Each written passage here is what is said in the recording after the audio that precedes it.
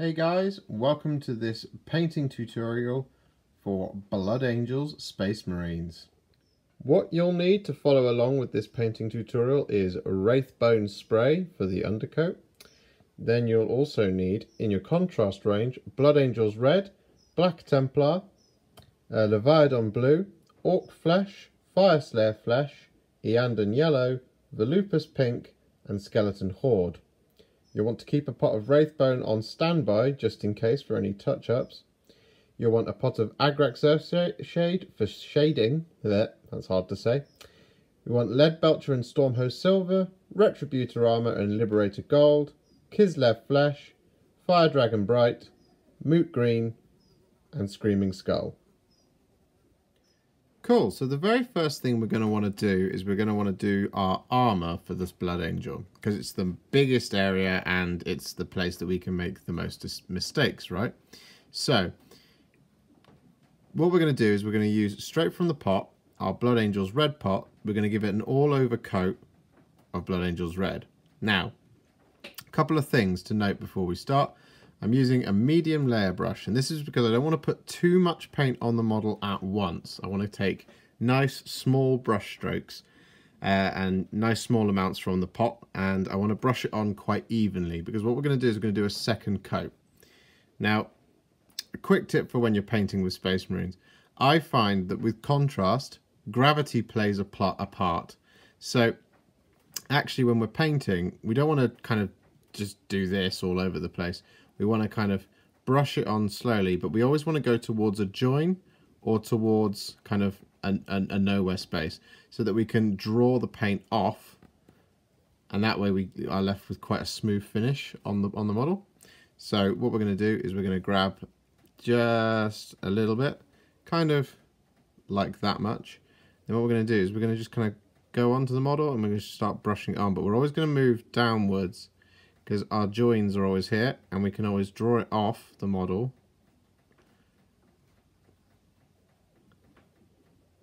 in order to get rid of that excess, you see. So as we keep going and we keep going in the same direction, one, we're helping that whole gravity issue, but also we're getting a nice smooth coat. As you can see, there's no pooling here. Bring it a little bit closer. There's no pooling, and it already looks quite smooth. We can just touch up as well. And because we're always going towards a join, the paint will run in towards the join. And then if we're kind of drawing it off the model, we've still got all that excess on our brush rather than kind of pooling around here on the ankle. Cool, so what we'll do is we'll go all over the model and then we'll come back. Okay, so now that that single layer of Blood Angels Red is done, I actually went ahead and did the other two in the unit as well, because that's how great these paints are. They take very little time. You can see that it's covered well. It looks nice and smooth, but it doesn't look quite as dark and rich as we might perhaps like. So what we're going to do now is we're going to take our medium layer brush, I should say, once more, and we're just gonna give it another thin coat of Blood Angels Red. And what this will do is it will really make that give it that deep shade across these flatter panels. And using that same technique as we did before, what we want to do is we want to kind of always just pull the Blood Angels Red down towards either a joint or off the model, and you can go a little bit quicker here because we're going to use less paint, as it were. We kind of all we want to do is just kind of almost just do another kind of like a wash or a glaze, as it were. So what you want to do is you want to do this all over the model and then leave it to dry for probably about 10 minutes and then come back. So as you can see, now that we've done those two coats of Blood Angels Red, I've done it on this one and I've not done it on this one, and you can see the difference in kind of the richness and the tone of them. But crucially as well, we've still got this really nice smooth finish across the model. and it just works a lot better now that we've got two coats on there.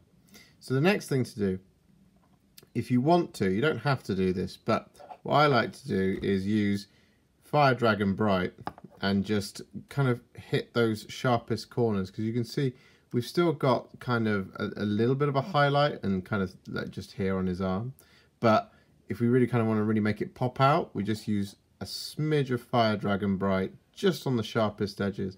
And sometimes I feel if you really kind of just want to see where those would be, you can like get your phone, for example, and just like stick the torch on and do that, and you can kind of see, oh, all right, well, look, so we've got definitely on that corner and on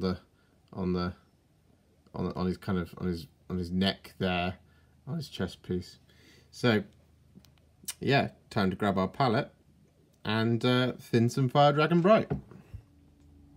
Cool, so I've thinned down that Fire Dragon Bright. Now all I'm going to do is just, with my small layer brush, just grab a little point on my brush like this, and then just pick out those areas that we saw, or that we just want to kind of draw attention to on the model. So we just kind of want it on that little corner there, like that, and kind of just here on the, below the shoulder pad, kind of around the neck as well. We just kind of want to go around the whole model, doing this, only on these little corners and things. Great, so now that highlighting's done, you can see, like, just here on the foot, how like it just adds another kind of layer of, well, contrast. I mean, it's not contrast, but it just kind of makes the light catch it a little bit more. So the next thing to do is to just neaten up all of these kind of splodges that we've got, kind of like here on his mask and on the Aquila here, because we want these to be a different color now. And well, it's just easier to kind of just be indiscriminate and just kind of, even if something's not going to be contrast, like the gun here, I usually find just kind of putting some Wraithbone over, like, so I've done a little bit there, kind of on the pouches and stuff like that. Just anywhere where you've kind of splodged where it shouldn't be red, I just find kind of just neatening it up now just makes your life a little bit easier. So thinning it down as you would any other normal base paint, you want to take your brush load, and you just kind of want to work your way around the model, just kind of correcting your mistakes. So for example, I mean, these are going to be Leadbelcher, which is not a contrast paint, but this will help you just kind of remember where to put things, as it were. You may need 2 thin coats of this, just because, well, there we go. So now that he's dry, what we want to do is we want to fill in all the black parts, because it's kind of the second biggest colour, as it were. So we're going to open up our pot of black Templar, and then we're going to get our brush, grab straight from the pot, and then we're going to start whacking it on all the parts that we want to be black. And in this case, it's things like the gun casing, the Aquila, these grenades. And actually what I'm going to do is I'm going to do this belt feed as well, just for sake of time. So what I'm going to do is I'm going to paint the belt feed with black Templar, and then I'm going to dry brush it with Stormhost Silver. And this will kind of give it that kind of quite cool effect. But this way we can cover it very quickly and still look cool. So yeah, go around, do all of the black Templar. Okay, so now that black Templar has all dried, what we're going to do is going to use some Leviadon Blue just to paint in his mask. And this is because, well, the fire support elements of the Blood Angels, they have blue helmets. So we're going to paint his mask blue.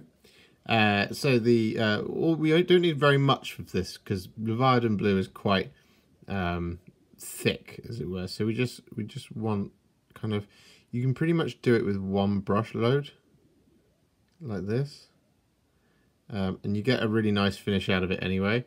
But you don't want to. You want to be careful not to clog it up too much, because you want to just get that. You want to get that really nice kind of natural highlight that the contrast gives you from this paint.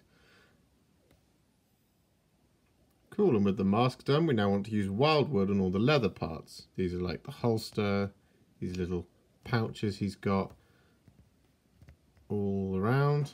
There's one in there, one there, one there. So all we need is just one brush load, and we just want to paint it on. And again, just be a little bit careful with the Wyldwood, because it's such a kind of dominating colour. You don't need loads of it to get a cool effect. You also kind of, at this point, you now want to really start being careful around the Blood Angel's red stuff that you've already done. And the next colour we want to use is Skeleton Horde on all of the parchment. So there's one under here, and there's one at the top here. So once again, just grabbing a brush load. I find you can be quite heavy with Skeleton Horde, depending on how kind of weathered you want that parchment to look. Obviously the heavier, the more papery it will look. Next up, we want to use Fyreslayer Flesh for his face and any other flesh parts, not that there are many on Space Marines. So for Fyreslayer Flesh on something like this, we don't, that's a little bit too much, but we just want a little bit of the paint on the brush. And then what we want to do is we kind of want to start up there and go around and just kind of pull it round like that, and then just kind of fill in the eyes as gently as you can, because you don't want to kind of drown the eyes in Fyreslayer Flesh, as it's very easy to do with kind of the darkest recesses using contrast. Cool, now that the flesh is dried, what we're going to do is we're going to get some Iyanden Yellow, and we're just going to put this on the hair.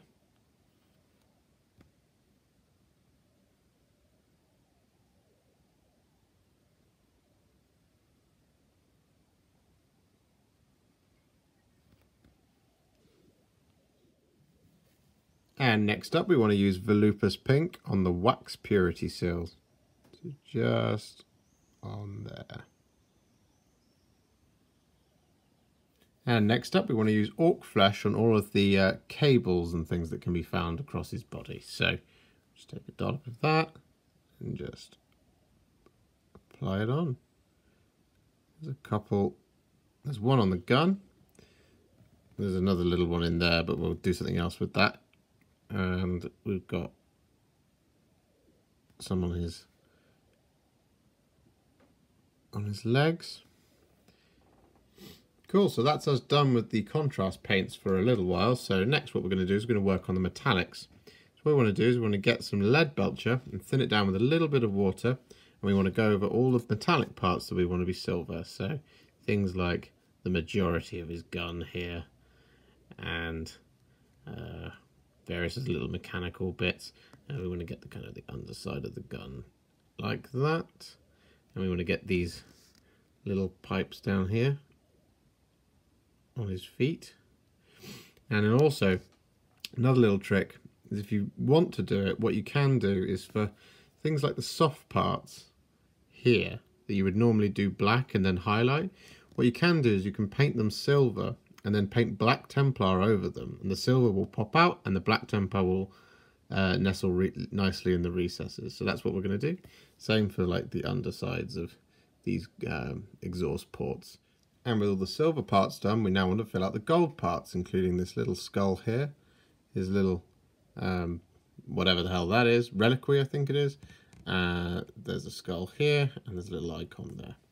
So taking a bit of Retributor Armour that we've thinned down with a bit of water, just want to tackle those parts, and we'll start under here with his reliquary. Alright, so with that, now it's time to shade those metallics. So we're just going to use Agrag Surf Shade to do both the gold and the silver, just because it gives it a nice uniform look. And we're just going to kind of throw it onto the model. We want to do it over every single bit of metallic that we've just painted. Yeah, and then leave it to dry for about 20 minutes.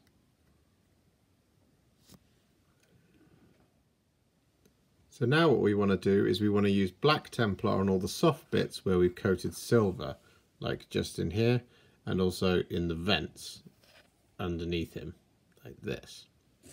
We just want to take a little bit, not too much. So we kind of almost just want to use this like a shade paint. So we're just gonna do that, and like that.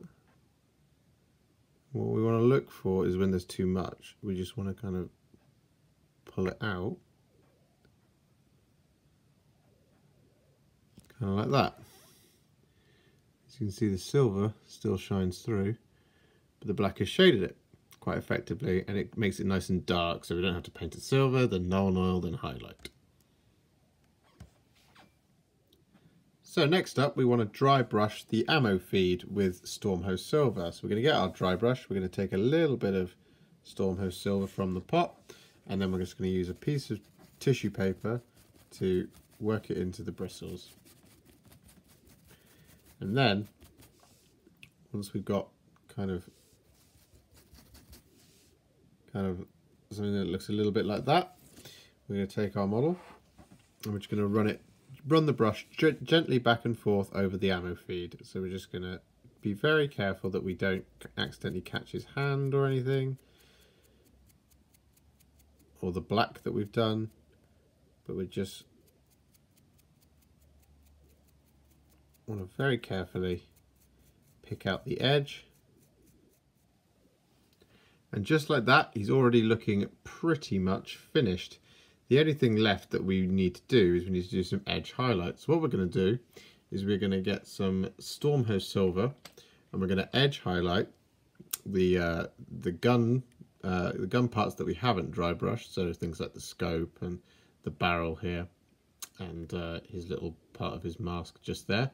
We're going to use a bit of Liberator Gold on stuff like the gold details here and on his reliquary there. We're going to get a bit of Moot Green. I'm going to go just one over each of these little cables, including this one, this little guy here. And then we're going to use a bit of Kislev Flesh on his face and a bit of Screaming Skull on his hair.